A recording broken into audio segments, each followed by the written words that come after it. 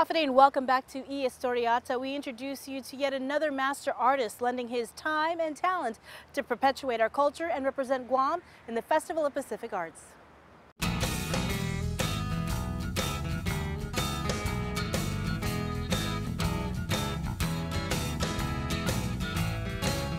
Hi, good morning. My name is Greg Pangelinan, one of the master carvers. I've been carving for so many years, like probably I started carving when I was 13 years old. Yeah, then I just continued. Yeah. The reason how I started the carving is when I started working for a land surveyor. That's how I started carving. To pass time, Pangelinan said he taught himself how to carve. Well, I'm waiting for them to finish their competition. You know, I started. I have my machete, my pocket knife, and of course, I always carry knives. So I started carving on trees. Yeah. So that's when I'm done with that, they're finished. Because it takes them like 2 to 3 hours because they were using that manual Freedom calculator, which we carried that inside the jungle. So by the time they're done, I'm done of what I'm doing. And they said, Jesus Christ, is that real? I just finished it. Yeah. So that's how I started. Pangelinan's role in the Festival of Pacific Arts is to head up a special project that will unite all of the island nations participating in FestPac.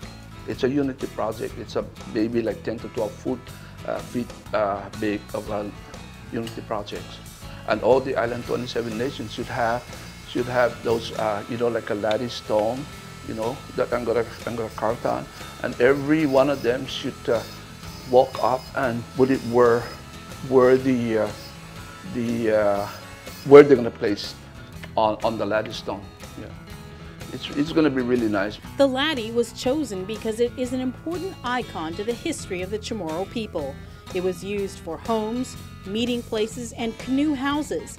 The laddie is comprised of 2 sections, the haligi, or pillar, and the tasa, the capstone.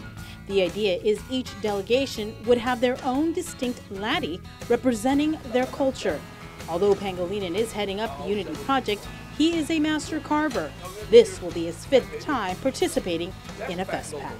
I've been always tasked to do carvings. I did palau, the piece board, and the totem pole. Yeah, that's during John Sablan. Yeah, so I've been doing that no matter where I go.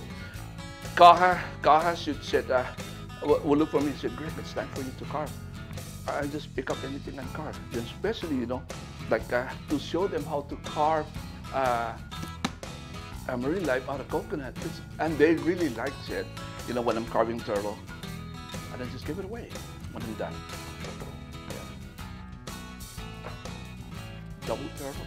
I can carve on a 1 whole coconut, big one, like 4 turtles. 4 turtles. Then I started carving on seashells. Right after I retired Guamanians, but I've been carving for before I retire. Yeah, I've been carving like bones, seashells, woods, and whatnot a lot. So it's challenging for me to even when I start carving on metals.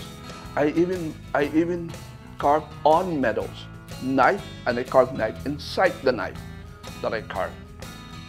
Yeah, it's challenging for me. Like I said, I started from from wood, seashells, bones, and also the stalactite right here that you see. I make replica of our